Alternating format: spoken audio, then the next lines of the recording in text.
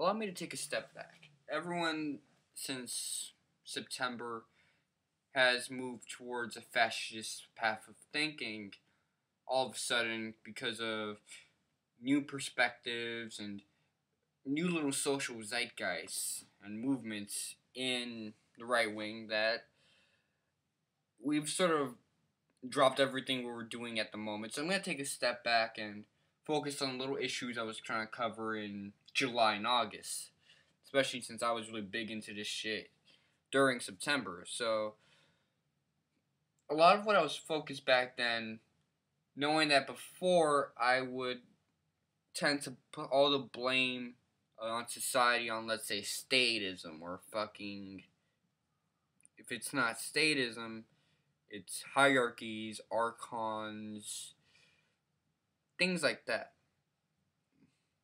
I would even put blame on an institution, on something that's there for social controls and those kind of purposes. And they may have the blame, but July and August I was switching the perspective, the little dichotomy, and trying to target not just institutions and little those kinds of organizations, but I was also trying to target the way humans have been manipulated. And a lot of this was coming from me watching some videos on grad school level political science and just thinking about how badly they manipulate our train of thought. I mean, of course, these professors and their amalgamation of several ridiculous concepts, ideas, and bullshit perspectives to try and manipulate people and not really give them a true sense of intellectual honesty. So from that position, let me recharge this shit. I'll do it later. Now going into that, populism was one of those things. Populism and statism. Not the institution itself of the state, but how we organize ourselves to try and... I don't want to burn myself.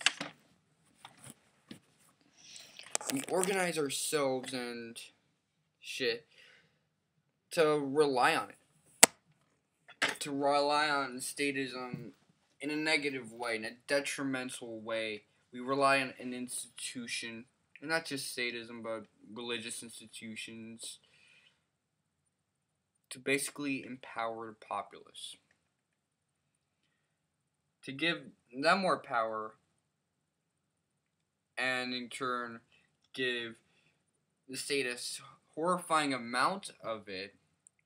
And really, when you're building upon everybody like that, when you have this strong collective and this institution that's also being empowered, which is in itself a collectivist institution, who's going to get hurt? The individual. The individual that isn't in the political side. The individual that's on the social side. The everyday guy that's just trying to make it by. Not the motherfuckers that are little groups that organize themselves to essentially empower themselves at the expense of the individual, and the political individuals with collective goals respond to that to empower themselves as well. We got ourselves in this nasty little spiral. And people call it the military-industrial complex, and that is an excellent way to describe it. Yet in general, it's just the nature of statism and populism. The growth of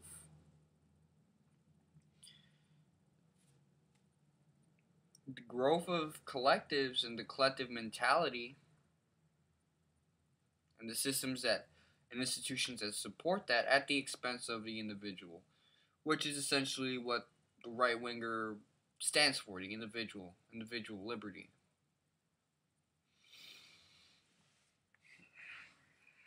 And of course, you can look at that and basically put so many little examples besides statism. The religious institutions, education, definitely. Anyone that's been to public school knows that, or even any compulsory ed. No, hell, even universities, they know what kind of bullshit you gotta deal with. It's all essentially collectivistic now. And it's systematic. It's systematic. Everything's supposed to be interdependent now. Nothing can be its own entity. Governments, economies, markets, let's see, social groups, organizations like that, institutions, they all have to be interdependent. I don't know why, what happened to my jaw or something to make me pronounce that weird. But all of us are essentially supposed to be interdependent now. We can't just survive upon our own merits. We have to rely on other organizations, other groups. We have to keep going on a collectivist mindset, and it's always going to hurt the individual who's autonomous, whose mentality is beyond that. And it sucks because as long as you're sentient, maybe not even that, you're an individual. So these collectivists are hurting themselves. They're hurting their own individual autonomy, their own individual power, to systematically make everyone dependent upon everybody else. That's not how you build a society. That's essentially how you empower society, but not really. You're not really doing anything with that power except getting more shit. You're not building anything, you're not growing anything, you're not developing the world, making it a better place. You're not producing, you're not constructing civilization, you're not making it into a better place. You're just getting more shit, which isn't even yours. Hell, you're denying shit that belongs to you as a result of that, because it's just more ether from the collective, essentially. And with that mindset, it's gotta be stupid to try and do anything in society, because you'll be taken advantage of. Nowadays, we live in a society where those that try and do what they're naturally supposed to want to do, they're taken advantage of. If you want to do something with your life, you're taken advantage of. You turn into a drug addicted bitch nigga that eventually dies out. And that sucks. So you gotta cheat the system, or you gotta be an outsider that goes his own way. You gotta do something. You gotta find something, because you got all this excess energy and you can't really attribute it to anything else. Why? Well, like I said before, backtracking right now. Backtracking. Because the collectives and those that stand for the collectives, those that represent it, essentially made it so that we live in a systematic world where everyone's dependent upon everybody else. There isn't this entity where it is what it is, it exists. Our government, it isn't what it is. Our economies, it ain't what it is. It's not. It's not what it's trying to be. We're trying to have this so-called economics of this strong economy of growth and things of that nature. Global economics, we're all interdependent on each other for our resources. It's cost efficient, but it's counterproductive. And if it's not counterproductive and it's not non productive, then it's going to be just a little bit productive for some people.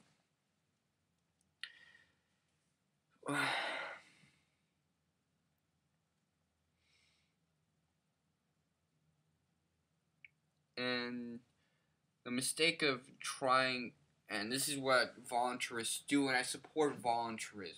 I do support it. I support what it stands for.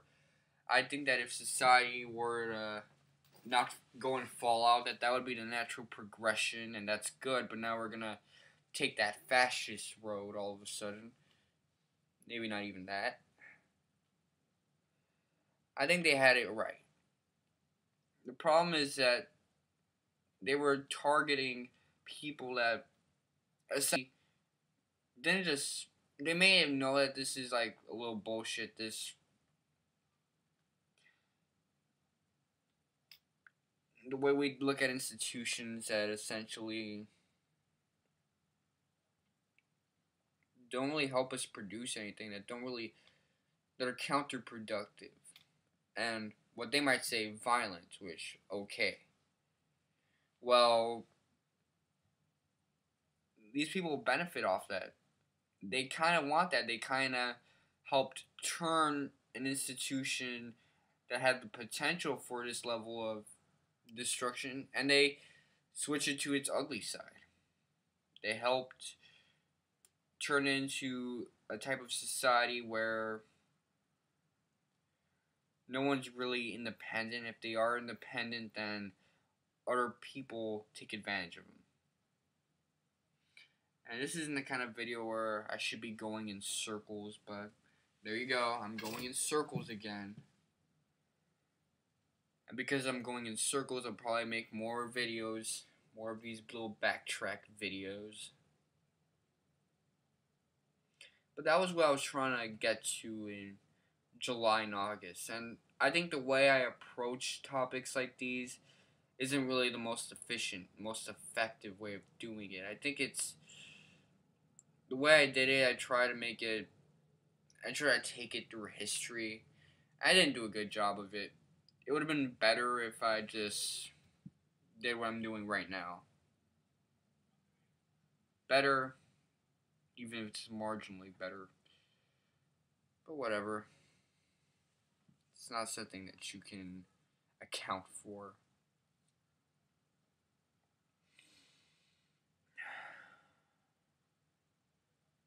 Alright, anything left to say? Try and get my last few concepts and heuristics out of fucking way.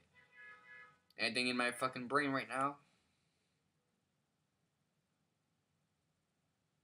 Boy, this is awkward.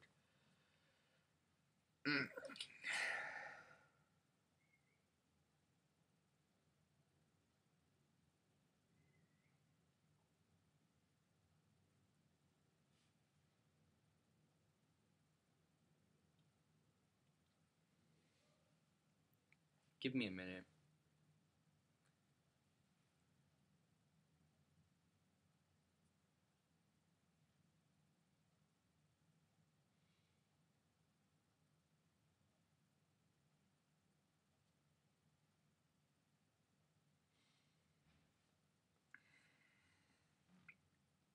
Okay, then we get to progressivism. We spoke about statism, populism, and progressivism.